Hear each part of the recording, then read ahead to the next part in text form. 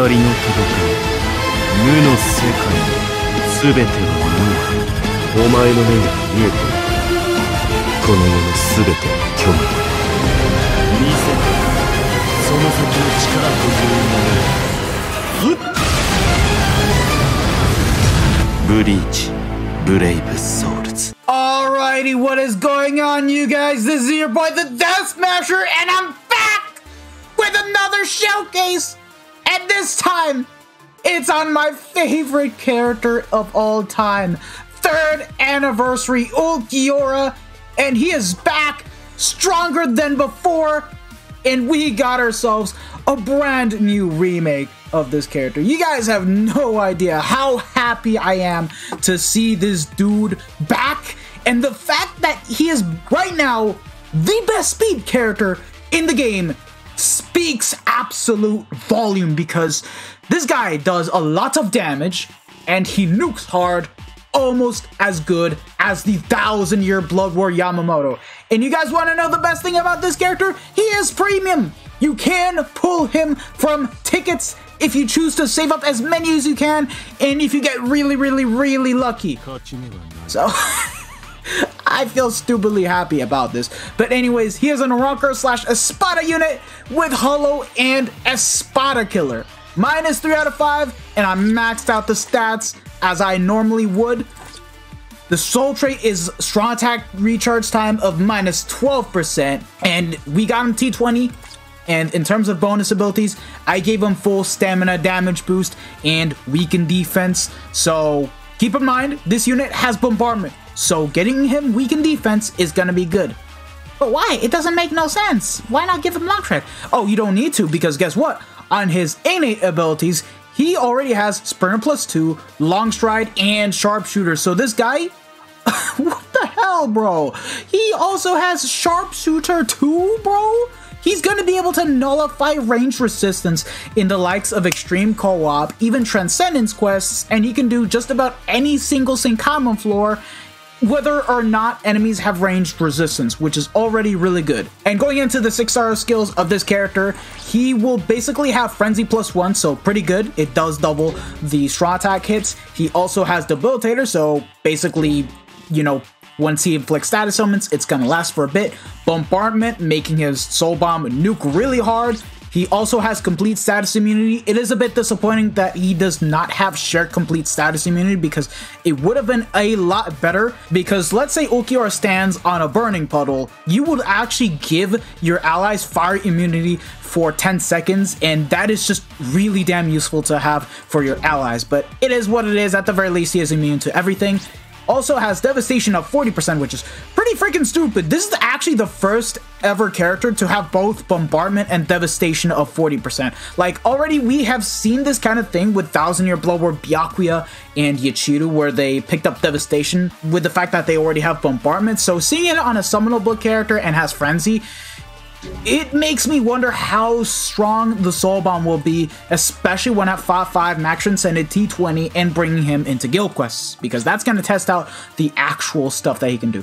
He also has the 80% SP boost, so every time he procs a status element, he'll be able to boost up his total SP by 80%. Berserker of 40%, so 40% additional strong attack damage. Also has the new Arrancar Resonance increased strong attack damage. The way of how this skill works is if in your team you have more than one Arrancar, Ulquiorra will gain additional strong attack damage. And right now at base, it's 10%. But in epic raids, imagine running this Ulquiorra and you have a full team of Grimjowls.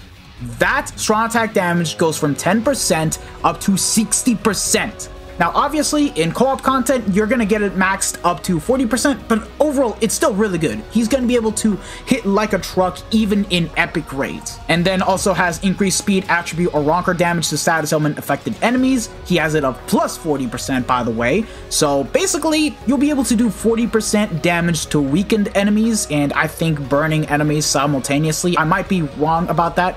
For those of you guys that can do the math better, I would like for you guys to correct me in the comment section below.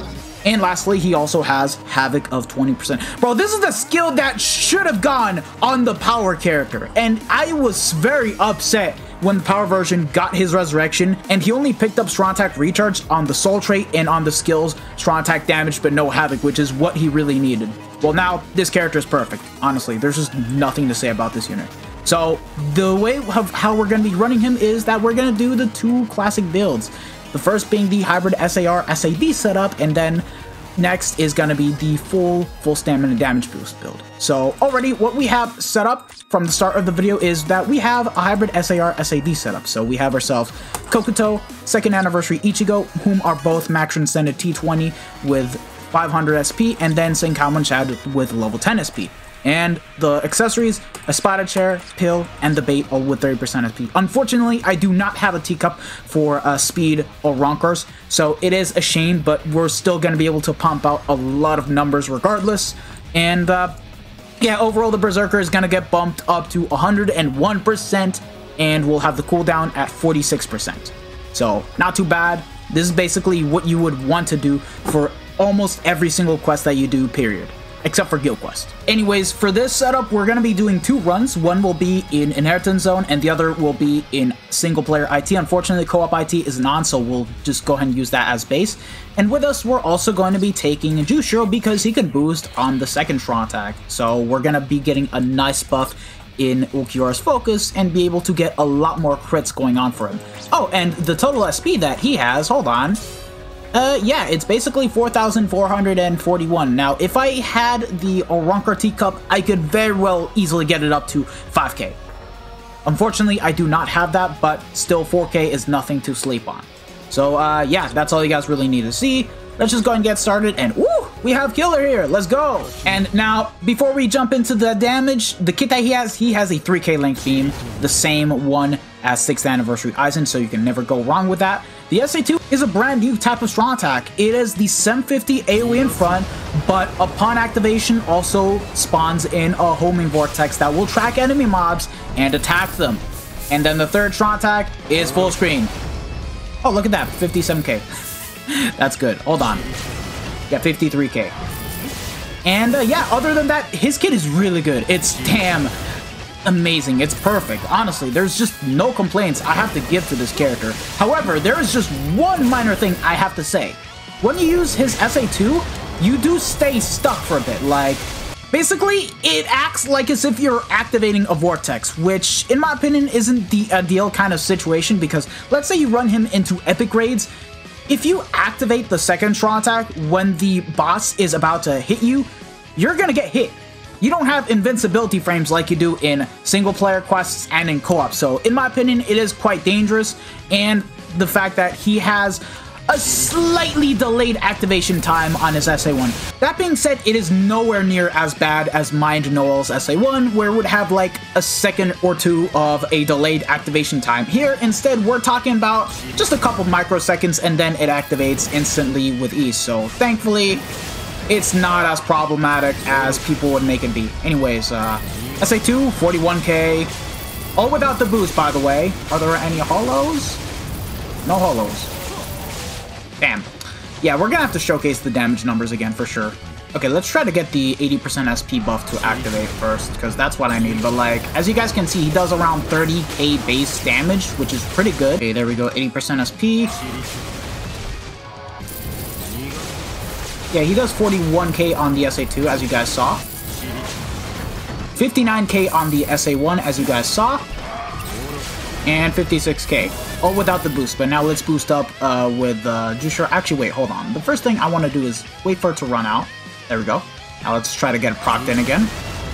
Okay, that was fast. Now, wait for the vortex to go away. I'll kill some mobs. There's a holo. Let's boost up. 64k on that SA1. Nice, that's what you like to see for sure. 68k and 32k. Wait, no, that can't be it. But keep in mind, Ulquiorra has kill against Espada, so here's how much he's gonna do. Boom. That is just so freaking stupid. So, yeah, I'm gonna showcase that small little damage number again with the SA2, with the boost and 80% SP boost and all. Yeah, 46k. So yeah, the damage numbers, they're fantastic. Also, guys, don't you think it's funny that none of these Ulquiorras have any form of Soul Reaper killer? I mean, technically, Segunda Etapa has Captain Killer, but realistically speaking, Ulquiorra has never fought a Captain. Just saying. Same setup as always, nothing has been changed. And unfortunately, we do not have Killer here, but honestly, it really doesn't matter because 80% SP buff. Oh, really? There's underground mobs too? Oh, that's gonna be pretty freaking annoying. But yeah, as you guys see, Ulquiorra can actually do the job in IT once he gets the 80% SP buff to proc. And with the fact that he has the homing vortex, it's gonna be helping out a lot in his favor. Like, he's doing good damage numbers despite not even having a shred of killer here. So that's good. That's very good. Pleasantly good, actually. I'm just gonna boost up with Jushiro. Yeah, because there you guys go. 10k. Boom, boom, boom. Easy, easy, easy. Oh, what the hell? That was just stupid. And I messed with that SA3, but you guys get the point. Like, Ulquiorra just does really good in 19, regardless. Now, in my opinion, I'll say this. I don't think that Ulquiorra is gonna be better than Uryu in terms of overall damage and consistency, and with how well he can proc status elements, just because he has a consistent Frenzy +2 with 20% Berserker and the Berserker buff to speed units, plus has the increased status element chance against all power mobs, which unfortunately Ulquiorra doesn't really have that, but thankfully he does make it up with having a very versatile kit, complete status immunity, and of course with the fact that he has a really good chance of proccing weakening with that vortex, getting the 80% SP buff to then dish out a lot of damage numbers. And one thing to take into consideration, Ulquiorra will almost never need Attention Tai for when it comes to nuking because his Soul Bomb is really good. Lastly, the complete full stamina damage boost build, we have the Sinkamon Aizen with level 10 SP, Halibel that is semi-max transcended, level 10 SP with 250 SP on the 6th slot. I'm still trying to get a better roll, but over time I'll get that to 500 SP, and then we're keeping the Chad because it's a full stam link and has level 10 SP. That being said, we're gonna have a lot less SP. It's around 4,168, but this is basically the best that you're gonna be able to do in terms of raw strength and damage numbers. But keep in mind, you're not gonna have as many cooldowns. So yeah, I only have 24% as opposed from previously where I had 46%. So let's get started. Alright, first I want to get the 80% SP buff, so give me a bit. Okay, there we go, we got the 80% SP buff. And you know what? I'm gonna showcase it directly with the boost because I'm not wasting my time with it. Yeah, there we go, 51k. Any hollows? Oh wait, I lost the 80% SP buff.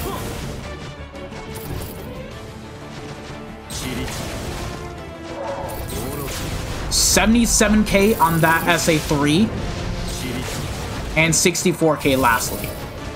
Yeah. This guy's a freaking monster, man, and I love him. Boom, just like that. I can't wait to showcase him in harder content for sure. I'm gonna be putting out a Max Transcended showcase, and I already had a fan of mine hit me up, so yes, I will have a Max Transcended showcase for this character in the near future, in the coming days. So yeah, Ulquiorra is the best speed character in the game, and is by far contender with being the best unit in the game, right next to 1000-year blower Yamamoto, in terms of how much value this guy has. Just the fact that he is able to nuke really hard, the fact that he has sharpshooter, he has a really damn insane kit, and he can zoom across the battlefield, it's good. It's really good. And dare say they made this version of Ulquiorra justice. Thank you guys for watching this video.